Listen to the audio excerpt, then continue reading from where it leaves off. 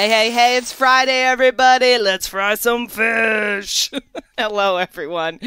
I'm Amelia Dalton, and welcome to this here electronic engineering podcast brought to you by eejournal.com called Amelia's Weekly Fish Fry. Okay, so first, you guys, I have not been this excited about a topic on fish fry for quite some time, and that says a lot. I love my job. I'm one of those crazy people that would actually keep their jobs if they won the lottery.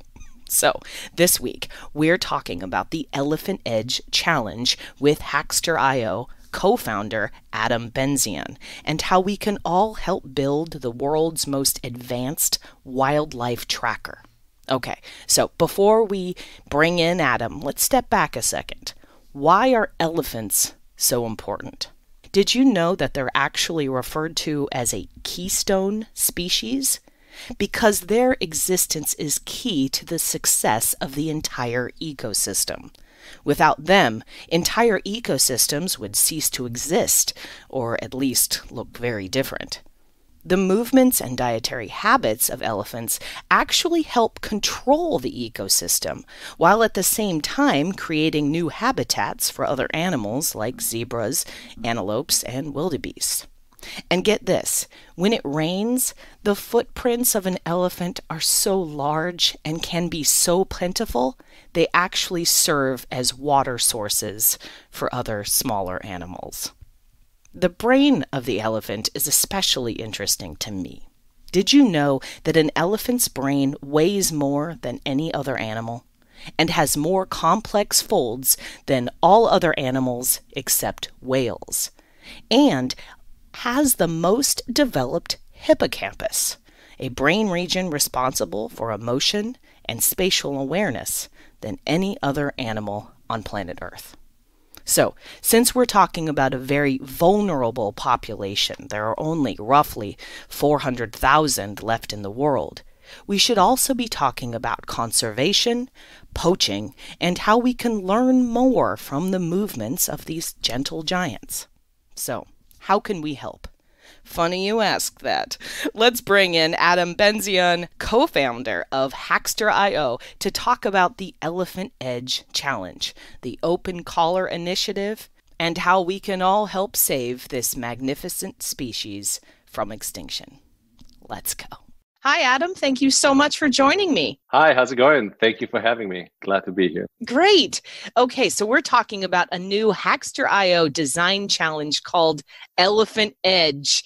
This is super cool. I'm really excited to talk to you, Adam, about this in particular. So first, what are the goals of this challenge? And Adam, how did this challenge come about?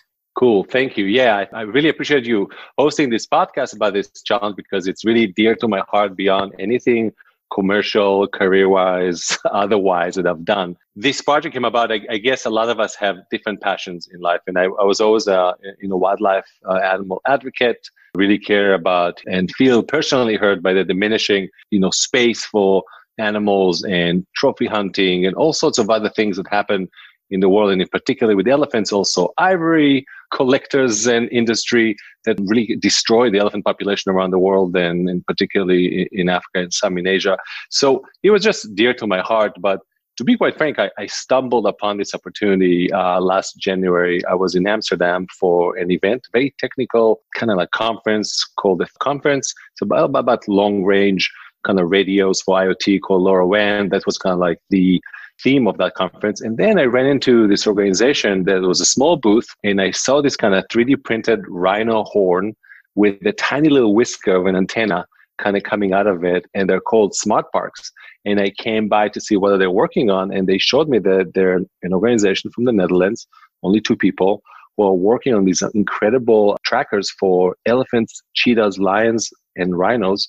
And in the case of rhinos, they're able to embed the actual tracker in the horn of the rhino. You drill a hole, put the tracker in, you kind of patch it, send it, and off they go. So I was really fascinated with how progressive they are and how they use really cutting-edge technology, really long-term battery life, long-range radios to do all sorts of tracking of these really precious animals. And the one things we discussed, and I asked them, what else can you do with these trackers? And what kind of learning can you actually create out of tracking these animals' behaviors and sounds and motions and possibly even the ability to snap images. And they told me that the dream is to actually embed these kind of trackers with a ton of machine learning, possibly also some other telemetry that you can infer and grab from the hardware. And that's what I want to do in the future. And I told them, well, guess what? I work for Avnet. Hackster is part of Avnet. We're a huge community of 1.5 million developers. That's all they do is electronics and cloud and IoT and machine learning and artificial intelligence. And what if we come up with some sort of a design challenge that will call out to the community to build out these machine learning models and telemetry dashboards based on the best hardware that we can actually fund and build it also from scratch. So long story short, months and months later, we're able to create a vision around this. And the vision was that Hackster, along with very generous partners like Microsoft, Western Digital, and a lot of help from companies like Vulcan, Earth Ranger, Nordic Semiconductors, Tauglas, and uBlocks, we're able to raise enough money to pay for 100% of the development and shipping of the most advanced hardware tracker built by a company called IRNAS, which specializes in building wildlife trackers. We're going to ship 10 of these trackers to selected parks around the world. Some of these parks include the World Wildlife Fund parks. What else we're going to do is then we're going to take all the machine learning models and telemetry dashboards that the community will build and retrofit them onto the tracker, in a sense, almost like creating an app store for the tracker. So now you can actually do all sorts of magical things that you couldn't have done before. Great. Okay, so let's talk about that. If my audience wants to get started working on a design for ElephantEdge, what should they expect from the process? And what kinds of products and technology will they have access to? And do they need special hardware for each step of the process? Great. That's a really good, very relevant question because a lot of these kind of projects require a lot of hardware. But for this particular project, we decided not to tap into hardware, rather use the software element only. Elephants today, there are more elephants that are dying that are being born. And at the rate of extinction that we're facing today, we probably have about 10 years before the last wild African elephant will be seen in the wild. Natural death, trophy hunting, poaching, and also human-animal conflict when elephants come, say, to a village, endanger a villager's lives, and then they lose their lives in the process. And I understand clearly why humans, want to attack back and fight back when a giant, eating machine walks into your village and destroys your home and endangers your life. But then you have the trophy hunters and the ivory hunters. And this could be even, you won't believe this, and when it comes to ivory hunters, it's even terrorist groups in Africa that actually fund their operations through ivory, and they shoot elephants from helicopters with anti-tank, weaponry. So the project is all about how do we keep these animals safe inside of the parks that they live in and creating almost like a language between the collar that they're going to be wearing to the software that we're going to be building to translate what do elephants see and feel and do to understand are they in some sort of a distress? What kind of a distress? Is a distress something more part of the natural world, which is okay, even if it's endangering them because it's natural? Or is it distress based on some sort of a human interaction, which could be, again, you can correlate information that elephant shows signs of distress and the map shows the elephant is inside of a village. So that you can actually come and help and step out and make sure that the villagers don't harm the animal. So there's a lot of things that you can monitor. So the way we kind of position it is like about 5 kind of like levels of monitoring. One of them is poaching risk monitoring. Another one is human conflict monitoring. Another one it's called moose monitoring. This is when male bull elephants are in heat. They actually become extremely violent, unpredictable at that point. So you can use acoustic sensors to see what they do and understand if they show any erratic, loud, and aggressive behavior. And then other elephant activity monitors like, are they seeking water? Are they finding water? Are they going swimming, digging for water? Understanding food sources.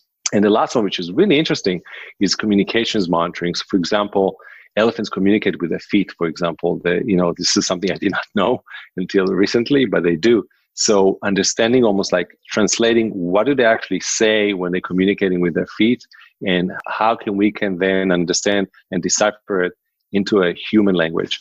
So what we've done is we are providing on the contest page, and I'll share how to get to that page, a lot of data sets. And the data sets really are repositories of the machine learning developers can actually use. So for example, all sorts of elephant voices. So we have an entire database of elephant voices and what do they each mean. Something they call the elephant human translator. It's also including on the site. Elephant acoustics white paper. What elephants calls, also the sounds they make actually mean. So there's a user guide for that. All sorts of amazing data sets that we got from parks in Africa and from some zoos. And we're also going to get a few more in the coming weeks. So we're going to upload them to the site. And the idea is to take all this data and building models using a tool called Edge Impulse. It's one of our partners. And with Edge Impulse, you can then create the models to say, in this model, we're tracking elephants in distress. There's all sorts of models to say, this is what the elephants are doing at any given time. And the people that track them and care for them can understand exactly what is happening to them anywhere they are under any condition. And the models that we can build are endless. So unlike hardware that you put on an elephant and you set it loose and the elephant roams for about 8 years, that's about the life of the battery, the hardware. And then you can only get information when you're near it or whatever information you can pass to the web. With this new technology, you're creating this sort of app store. You can continue and deploy more and more solutions onto the collar and then read more out of it as well. So it's like a new way of doing elephant and wildlife tracking, to be honest with you, in general. Add one last thing. Everything that we're going to do is going to be open sourced on the OpenCollar.io project. So any other conservation organization around the world can use it and go and use the hardware and the software that we built. Clearly, they have to manufacture the hardware themselves, but they can get the schematics and the bill of materials and understand exactly how was it built and all the firmware. And that is, again, something that nobody has ever done. And it's really, really exciting. So let's talk specifically more about that OpenCollar initiative.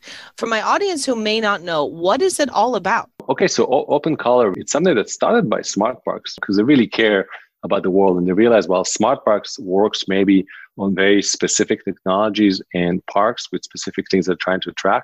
With OpenCollar, what they're saying is there's a lot of people in the world that are working on really cool technologies that can help animals. So instead of keeping it on our computers, on our own closed GitHub repositories, they actually open it all up. So they publish their full development and lessons they've learned from building collars on OpenCollar.io and also on a forum called Wild Labs, and I can share all the links later. This way, people from all over the world can join these sites and improve the OpenCollar project and make the hardware and software accessible for everyone for free. So that is like a real game changer as well, that you just don't need to start from scratch. There are these repositories that are free for you to use and build from. Tell me more about one of the partners for this challenge, Smart Parks. What is their role in this challenge overall, and what are they all about as well? Well, we have a lot of technology partners. They are the ones who really inspired us to do what we're doing here. They're an organization, again, like from the Netherlands, that really two guys that really care about animals and really want to create services and technology to protect endangered species and conserve the environment. So they collaborate with all sorts of technology partners, big and small, anywhere from the World Wildlife Fund to a company like Semtech or Microsoft or Google, to build very innovative tools for parks to buy from them or to just learn from them and deploy this on animals. So they have real trackers working as we speak on lions, on cheetahs, on orangutans in Borneo. So their collars have been deployed all over the world to track and save animals. And so, it's a work of love and passion. I can tell you that they don't make a lot of money from it. I wouldn't imagine so. So Adam, let's talk a little bit about the prizes for this challenge. Other than helping elephants, which I think is prize enough, what else could my audience win if they participate? Cool. So you're right. This is not the richest of contests to say, hey, you're going to win, $10,000 and, a trip to Bali.